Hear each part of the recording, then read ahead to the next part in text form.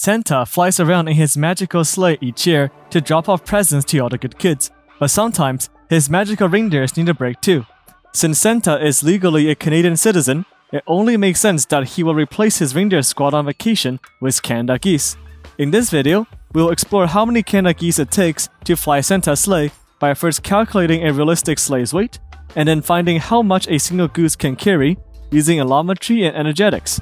Then, we just divide how heavy the sleigh and presents are by the geese's carrying capacity, giving us how many geese are needed.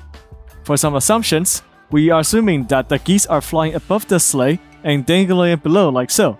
The geese all have the same metabolism and are magical so that they don't get exhausted, ignoring the air resistance by the hypothetical sleigh, and that the weight of the harness for the geese and Santa himself is ignored since the sleigh is much heavier. So up first, the magical sleigh. This is a good year, so all 2.2 billion children around the world are receiving a present. Assuming each present is around 20 by 20 by 20 centimeters and weighs 146 grams on average, the weight of the presents alone is around 321,300,000 kilograms. Now for the sleigh dimension, we assume that the sleigh is 20 meters in width and 2 meters in height, so that we just need to find how long it must be. Assuming that Santa stacks the present into 50 layers, the sleigh will be 80 kilometers long, assuming each present is 20 centimeters in all dimensions. He will probably want to build his sleigh out of pine tree, which is native to the Arctic, where Santa lives.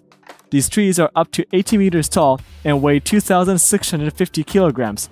Given the sleigh dimensions, it will take about 1,760 trees, bringing the weight of the sleigh to be 4,664,000 kilograms.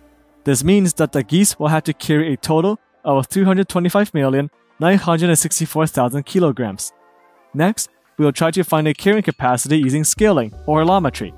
If we found how much weight an eagle can carry, perhaps we can scale that relationship up to how much weight a Canada goose can carry. Therefore, we found 10 different species of birds of prey and plotted their weights against the average weight of prey that they can carry. Then, we long transformed the graph and got something like this. The golden eagle is right here, while the kingfisher is down here. We found the equation for the line of best fit in this graph, and derived the allometry equation like so, where the m here stands for the mass of the bird. The average weight of a Canada goose is 6 kilograms, so plugging it into the allometry equation, the carrying capacity of a Canada goose is 2.1 kilograms according to this model. Next, we will try to find the carrying capacity using energetics and metabolism. The mechanical power needed to fly needs to overcome the drag produced as the bird is flying through the air. The drag depends on the bird's body and wing morphology, and also the velocity they travel at. For the most efficient travel in this context, they will be traveling at VMR, which is their maximum range of velocity, or the flight speed they need to travel at to cover the most amount of distance. And luckily, according to literature, an equation has been found for the power needed to travel at this velocity, which is as follows, where B is the wingspan in meters, S is the wing area in square meters, and M is the mass of the bird.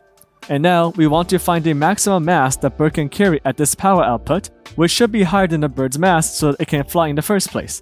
A bird's pectoralis muscle accounts for 22% of its mass and is responsible for generating the flight power. For a pigeon, the power produced by 1 kilogram of muscle is 119 watts, and we will assume that the Canada goose has the same mass-specific muscle power. So now, with the 6 kilogram Canada goose, its maximum power generated will be 156.4 watts. So, the maximum mass the goose's wing can carry will be this. To find the carrying capacity of the goose, we just need to subtract the goose's actual weight by its maximum carry weight, which gives us how much extra weight the goose could carry with its wings. Plugging everything in, we see that the carrying capacity of the Canada goose is 1.322 kilograms from this model. Now, the final and easiest step is to divide the weight of the sleigh and presents by the carrying capacity of the Canada goose from the two models.